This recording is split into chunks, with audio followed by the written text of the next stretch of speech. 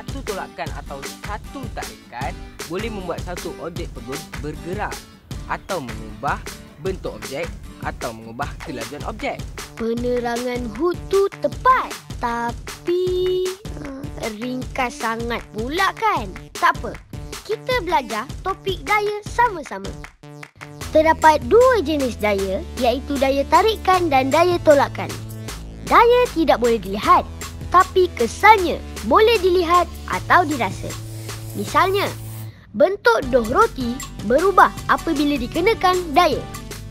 Kereta mainan yang pegun bergerak apabila dikenakan daya. Kelajuan dan arah bola berubah apabila dikenakan daya ketika bola ditendang. Mari kita lihat langkah-langkah dan teknik menjawab soalan tentang daya. Pertama, gariskan kata kunci atau petunjuk. Kedua, fahamkan soalan.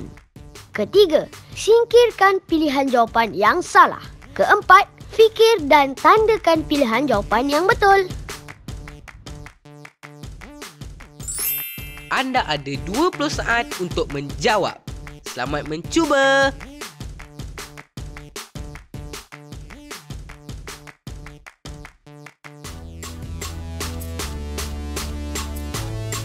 Tik-tak, tik-tak, 3, 2, 1. Masa telah tamat. Semak jawapan anda.